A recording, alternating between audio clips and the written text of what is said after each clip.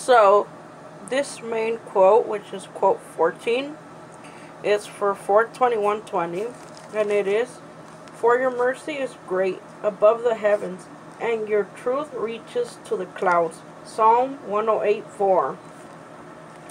And I really like this quote, and I chose it out because it's true, His mercy is above. Is always above.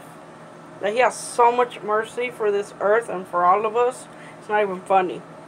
If He didn't have mercy for us, we wouldn't be here today, honestly, or still here.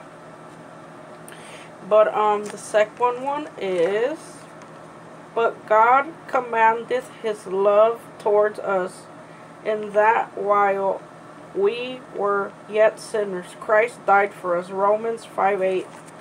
And I chose this quote because right here He's telling us that He loved us so much, and otherwise He sent His Son to die for us, even while we were yet still sinners.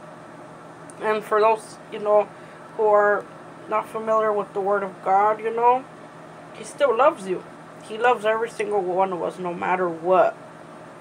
But that's about it for 4/21/20, and this is the 14th quote, the main one. And now I'm going to make a prayer. Father, in the name of Jesus Christ, just forgive every single one of us for our sins and everything bad we've done or said. Please and thank you, take care of our seniors, us, our health. Please and thank you, keep us healthy, stable, and secure. Thank you for everything else, Father. In the name of Jesus Christ, amen.